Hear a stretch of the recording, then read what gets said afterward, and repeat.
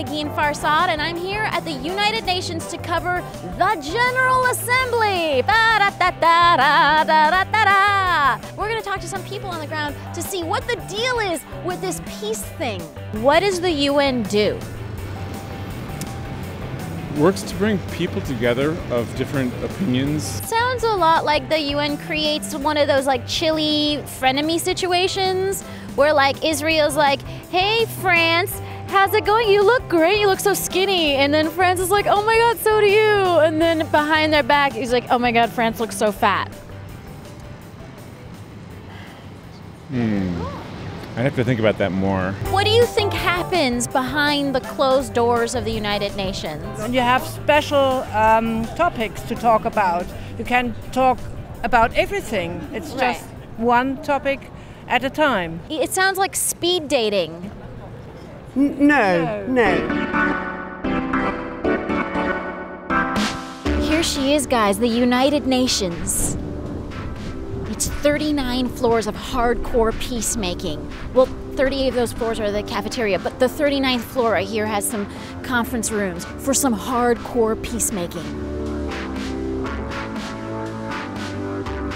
So what do you think the president should do about what's happening in the Middle East? I think he should bring about some type of negotiated settlement to the Palestinian question, and also the hostility between the United States and Iran. I think these are the major issues in the Middle East that should be addressed. Sir, that sounds very reasonable. A little too reasonable. You look a little Iranian to me. So, do you guys know how to enrich uranium? Yes. Wow, I didn't think it would be that easy to get this information out of them, but it is happening right here. Could we call somebody, or? We want UN to investigate killings and violence and political violence in Georgia. That's awesome. That sounds like you're asking the UN to do a lot. Are you gonna maybe support them with an intern or something? Yeah, we are ready to work with UN to give UN all the information regarding human rights abuses in Georgia.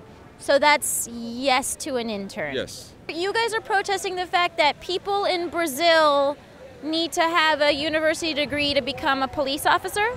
Yes. Yes. It's necessary. That is a very specific complaint you have. You gotta take photos with the protesters. It's a rite of passage. Thanks for your support. Thank you for your support of me talking to you. Have a good protest, guys. Thank you. You protest the shit out of this thing.